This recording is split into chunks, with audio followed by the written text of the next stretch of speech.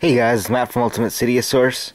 Today I've got a video on how to fix the Cydia error refreshing data error. Both devices are jailbroken, however I can't show it to you as I fixed the problem already. I'm just going to show you how to fix it though. If you have that problem, you're going to have iFile or SSH first, then you go back to the slash mark, and then you go to etc.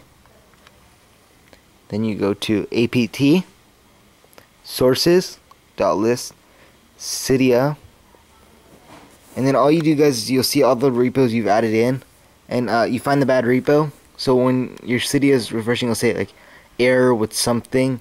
You just delete that, the whole line out, including the .d or the .deb, and then like that whole thing out. Like if I want to get rid of this, you get rid of that, and it'll clear the whole thing out. So that should, and then all you have to do is simply hit respring, and it should fix the problem. If it doesn't, please leave a comment below and I'll try to help you the best I can. That's it, guys. That's how to fix the Cydia refreshing data problem. Don't forget to subscribe for more tutorials like this and more iPhone 4 videos. Till then, guys, it's Matt from Ultimate Cydia Source. Don't forget to like this video, comment, and subscribe. See you guys.